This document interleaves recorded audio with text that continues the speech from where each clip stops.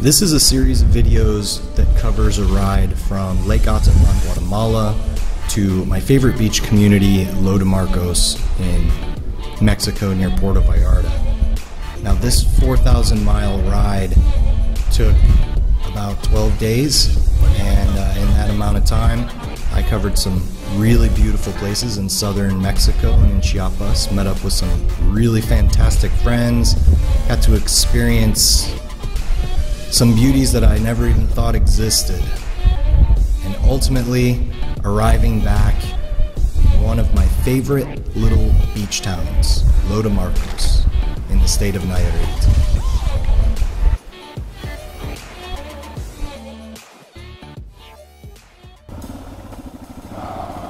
All right.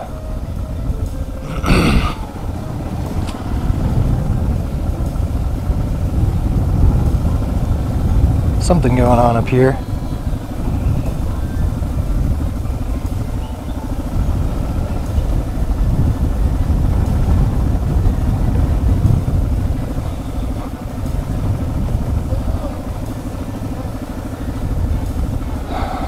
And in Ocosingo,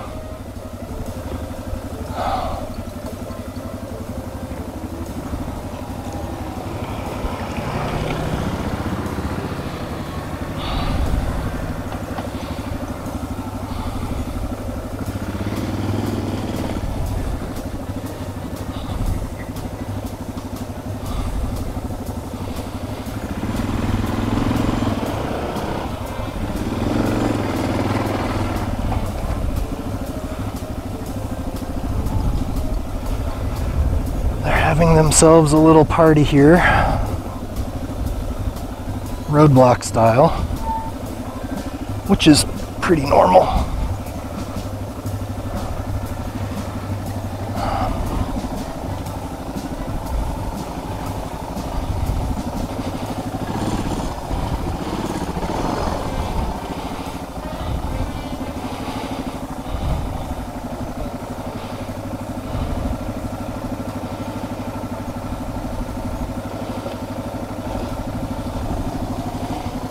Gracias, amigo. And looks like it's only going to get better up here.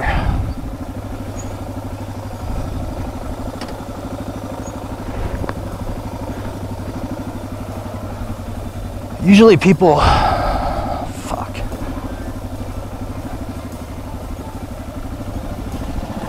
really not sure what's going on now.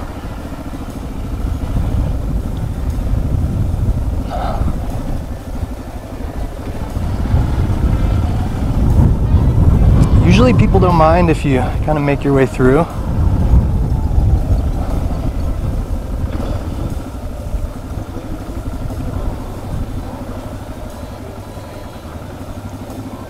But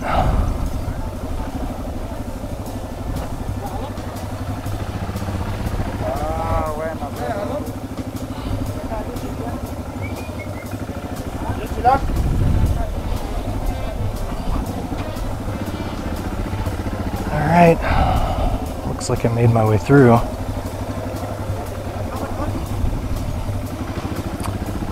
Thing is, it's always unclear why these roadblocks are in place.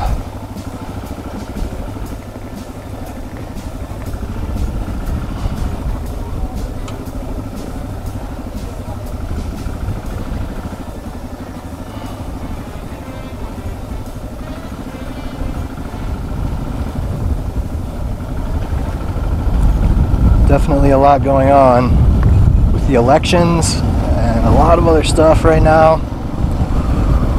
But it seems like I made it through. Last time it was in a small town called Ocosingo, but now looks like they've moved it to Ocosingo.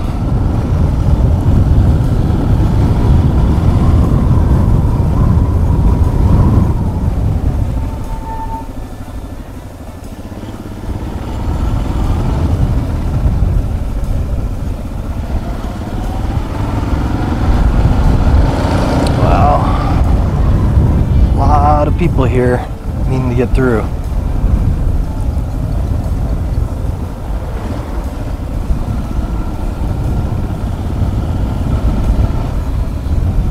This guy's backing up.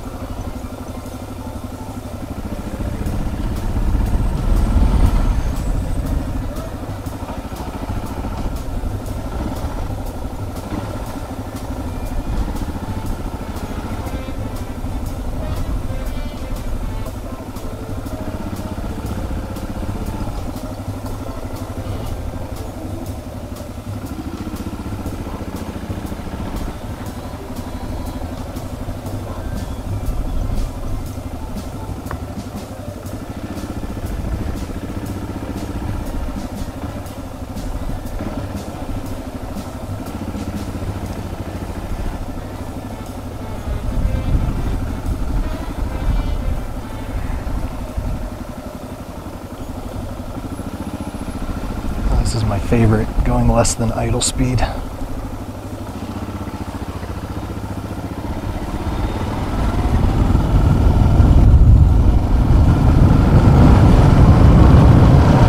Alright.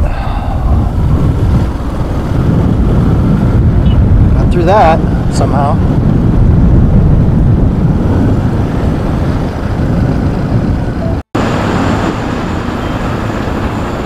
Just saw a sign for Palenque. It said 80 kilometers, which is probably about 55 miles or so, right around there.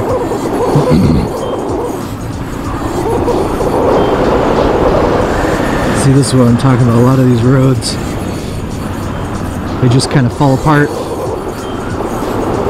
And then that creates like a one lane. So oftentimes you'll have people that kind of set up like a blockade there, and they're asking for money because they're saying they're fixing the road, when in fact they just hold up a rope just to try to, what I like to call, get a forced propina, which is like a forced tip. Not a huge fan of that. Generally just try to ride through if I can. Oh, this guy's big.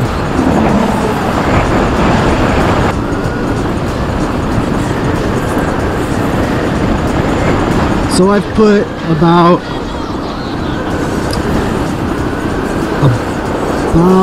25,000 miles on this DR, riding it through the US, Mexico, Guatemala, and I tried to set it up pretty well before I left. It's hard to know exactly what kind of setups you'll need, but oh wow, yeah, here's another big spot that fell away. Let's go back and take a quick look at that.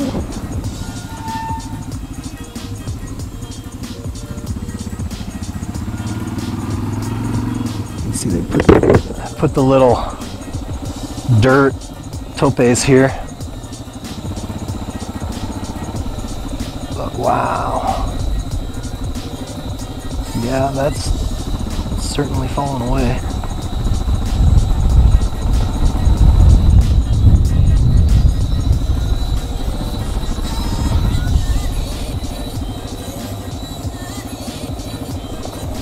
Slippery. At any rate, what was I saying? Oh, the bike setup. So, number one thing that I really enjoyed was the suspension. So I went through Pro Cycle and I put on upgraded front shocks, front springs. And then the Cogent, you can see them here, the Cogent adjusters, those really helped out. Because now, when I'm going through stuff like this, and I want a little more stiffness, a little more rigidity, I can just let it out, and good to go. So now in times like this where I'm on the road, I can tighten everything up, get it nice and tight, and it really helps me out in all the turns and everything, keep everything nice and tight. The front end feels really solid. So suspension, definitely number one. Number two, a lot of people put on seats and stuff. Wow. I think I've taken that picture before, actually. A lot of people put on a seat or something. I honestly haven't found a seat that's comfortable, so I just stuck with the stock seat, which is fine for me. To be quite honest, I try to stop and take photos or get some food, get a drink, like interact with some locals, something, get off the bike, move around. I'm also always moving and kind of like shaking my feet around, you know, try to keep the hips from getting too locked up. I think it's really important to just keep moving on the bike. So I didn't get a seat. I'm just using the stock seat, and it sucks a lot, but I don't care. What else? So this is a huge one. I put my F800 GSA bars here on this bike, and I gotta be honest, it is fantastic to have these bars. I feel a lot higher on the bike, and then I also put in the risers, so I get another 2.5, almost 3 inches, which is fantastic. That has really helped, I think, cut down on some of the fatigue that I would normally get with this style of machine. Wow, this is beautiful. Some things that I did are totally destroyed. Like I put on these hand grips. You can see they're gone. They're toast. And actually, they've just turned into like gum. So whenever I touch them, they're like super sticky and gross. Ugh. It's kind of like just boogers. Just feels like boogers. But yeah, these need to be replaced, but I don't really care. It doesn't bother me too much. This thing, I think, they call it like a cramp buster or something. I wonder if I can get this guy. You see this guy here? So, that guy has really helped. I had these on my Beamers and stuff as well. And really what it does is it reminds you to keep a loose hand. Because when you have these like death grips all the time, you can start to get cramps. And if you're trying to do, you know, a 10, 12-hour day, especially if you're off-road, you need to be practicing staying loose. What is this kid doing?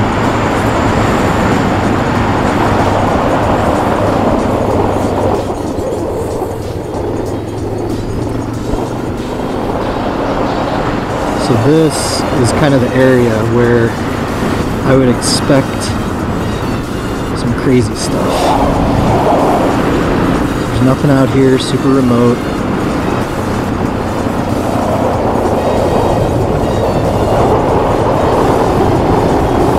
And the way they kind of set the trap. Oh good, got some trucks coming through. That's good. Makes me feel good. But the way they set the trap is they have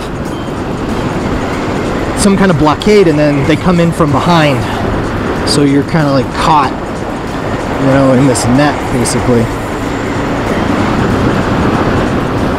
I've always kind of said if somebody's running up to me, I'll do whatever I can to just kind of avoid the situation, to include if they're running at me to hit them.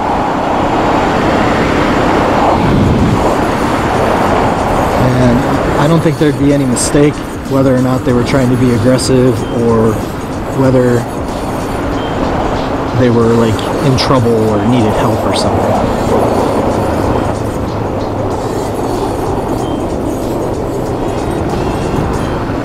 At some of the blocks I've come to where they like hold the whatchamacallit across.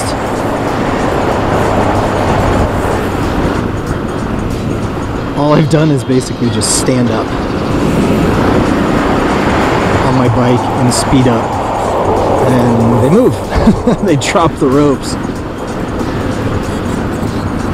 So We'll see.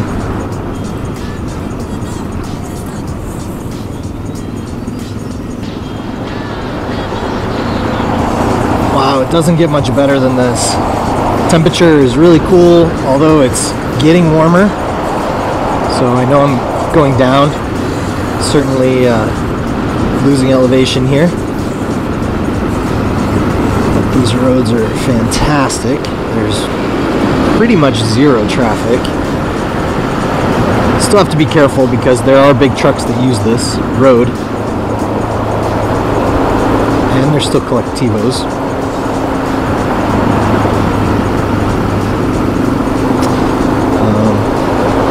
But it's pretty awesome. This is one of my favorite roads. It's too bad that this is kind of a dangerous area.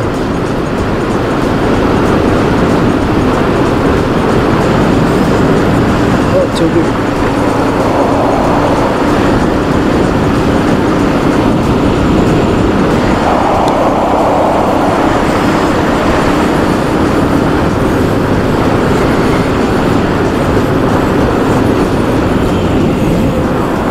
I'm kind of hungry. I'm gonna get some food.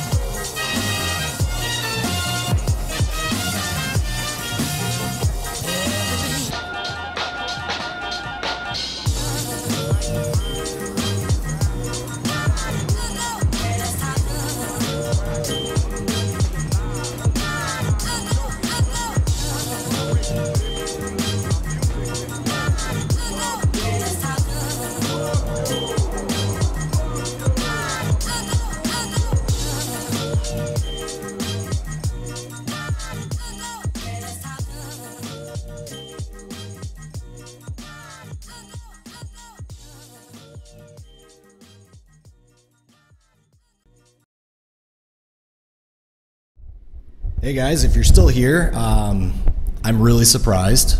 You're either an absolute rock star or just asleep, or maybe both, probably both. But this pretty much wraps up the video. After you come out of the jungle and go through Palenque, there's not much more to show to get to Tulum. You go through Escarcega, and then these roads are like pin straight, and they basically follow the coast, and you're just followed by tour buses that zoom by you at like 100 miles an hour, and taxis that try to run you down, and you're basically just riding on brand new roads to take tourists up to Cancun and Tulum and things like that, and it's just really boring. The only thing is it's like 900 billion degrees, so not only is it boring, but it's super, super hot. So didn't really turn on the Senate too much. However, I did get to jam out some of my best, or my, excuse me, I did get to jam out to some of my favorite high school rap tunes like Biggie and Tupac and all those guys, since I connected the cell phone to my Senna. But anyway, thanks for watching. Let me know what you liked about the video, if you thought the roadblock was cool, or maybe if you've done some mods to your DR650, how you like those mods. But let me know what you think in the comments below. All right, guys, ADV on.